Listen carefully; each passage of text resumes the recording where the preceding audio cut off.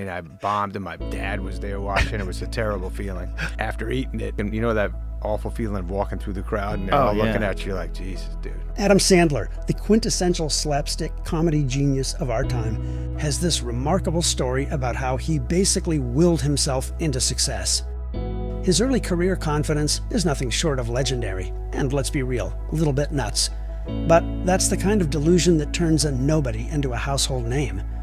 Sandler, in all his youthful cockiness, told his high school buddies he was going to make it big, and after having the guts to say it out loud to his friends, he practically dared himself to follow through. He wasn't just confident, he was delusionally confident, and in a way, that was his superpower. And then there's the days or nights you go on stage and you're not doing good, you're eating it, but you have a confidence, and you're like, I'm pretty good at this, even though I'm fucking eating it. You see, Sandler didn't just talk the talk.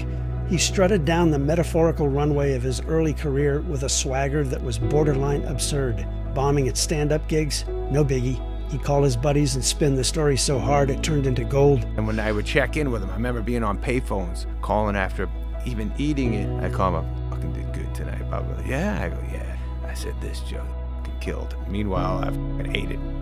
But here's the kicker. He believed it. I've eaten it before, but still felt I did good because I fucking remained kind of confident, right, and believing in my shit still. This was a young guy with an oversized afro, totally clueless, and just delusional enough to believe he was destined for greatness. And thank God for that delusion. Because while most people would crumble after bombing in front of someone like Robin Williams, he turned every failure into a stepping stone, which is wild because, let's face it, most of us would just quit.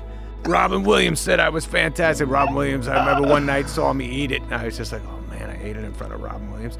But I changed the story of like, yeah, he liked that shit. Yeah. It's like he had this internal pep talk on repeat. They just don't get it yet, but they will. Sandler's early years were a masterclass in faking it until you make it. Except he wasn't really faking it. He was manifesting it. The line between delusion and confidence is razor thin, but Sandler danced on that line like it was the most natural thing in the world. There's something that could be very valuable about being delusional and being young. Yes, very delusional. So stupid, man. This brand of confidence didn't just help him survive, it helped him thrive. Think about it. If he had any doubt, would he have stuck with the ridiculous premises of Billy Madison or Happy Gilmore? Probably not.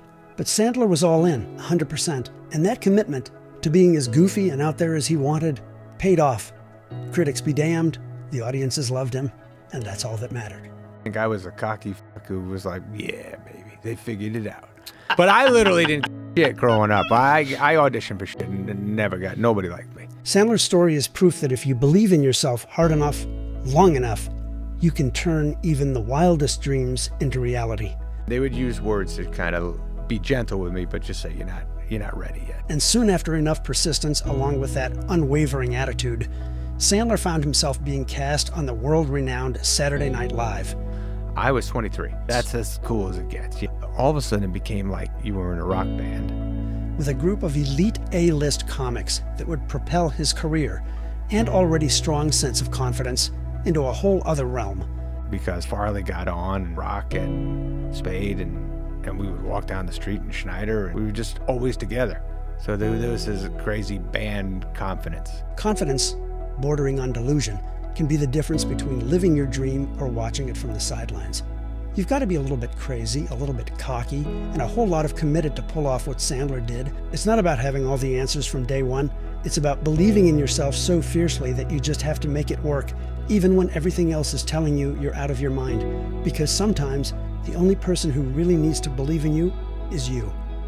And as Sandler himself has shown, sometimes it's the sheer force of that belief that can turn a class clown into one of the most beloved comedians and actors of a generation.